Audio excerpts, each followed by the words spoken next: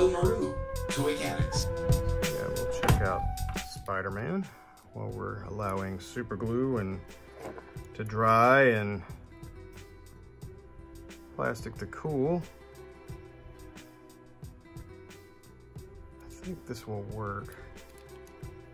This doesn't give us a whole lot of real estate here to work with, so I don't want to go in too far, which it feels like that's not going to be.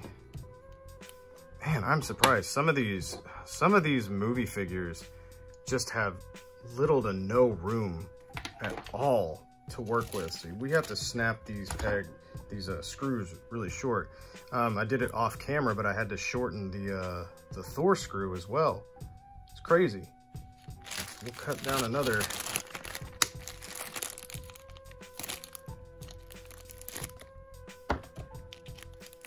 I hate it when this happens. When it doesn't go all the way through, which sometimes happens. Yeah, it's one of those things where we gotta go in, and what I would do now, since this is getting so dang small, is I gotta cut it like so, or not cut it, but grab it, and then try to, yeah, make sure you keep gripping it. That helps.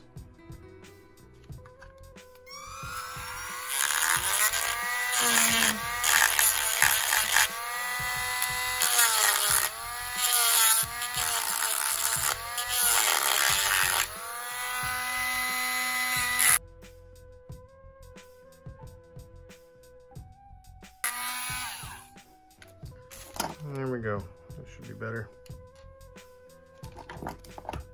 Now we can put this back into Spider-Man. Hopefully, we've got like 3 threads that we can use here. This is super small.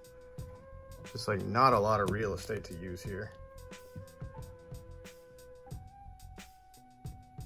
Can't even grip that with my hands barely. Sometimes all you need is 1 or 2 threads though.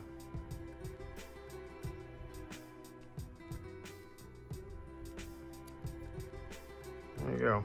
It sticks in there good. So you just don't have a lot of room to screw in there because, gosh, it's so small. It's like a real little bit of area. But we'll put this in. And I did a video over the screw trick before. It might have been on this figure. If not, it was on another Spider-Man. I can't remember, but yeah, this will be a nice snug joint too. We'll move over to Gobby, which is fitting right after Spider-Man.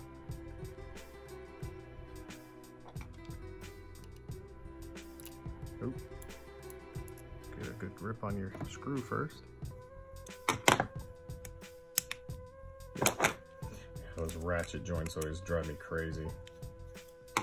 Usually just something's just waiting to go wrong with them, it seems like. So take our bag,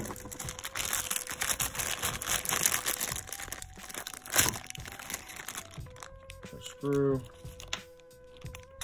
and drop the screw on the floor. That's about right where we want it. Super glue this. Nice little dab on there.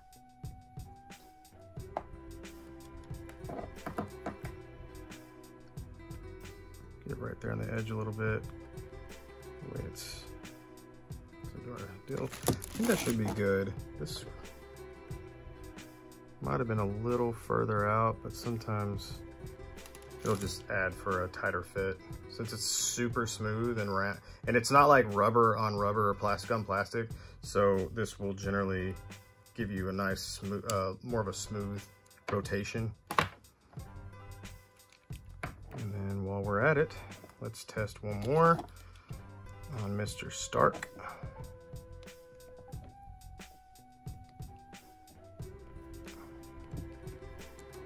The problem I got with this kind of screw is that the threading is so tiny.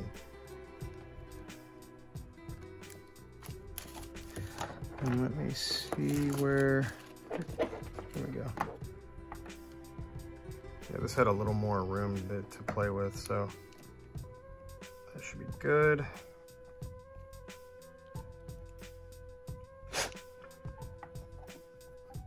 Take our super glue.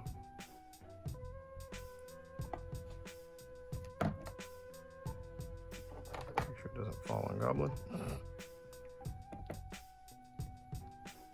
we go.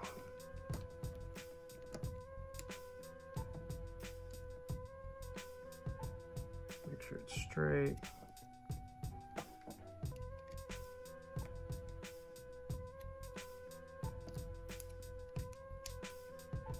Should do it. Now we wait for all of our glue to dry and we'll reattach all the arms. Boom. Now we're good to go. So we've got Spider-Man, who's good to go. Bicep works, up and down. Swivel's good. Swivel's good this time. We got Thor, who is our problem child today. His bicep is good, bends up and down the way it's supposed to now, left and right. Snug, he's good to go. Got Iron Man, he's all set, works. We've got Green Goblin, nice and snug. These don't move up and down as much as I wish they did though. That's as far as they go, but that's just factory. And then we've got old Mr. Rogers.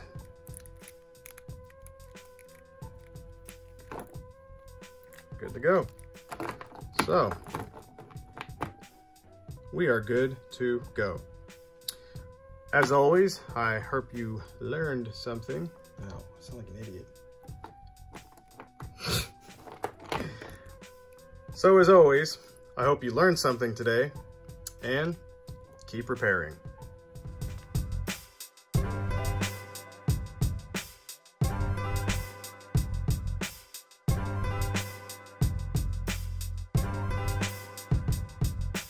Bill Maru, Toy Canada.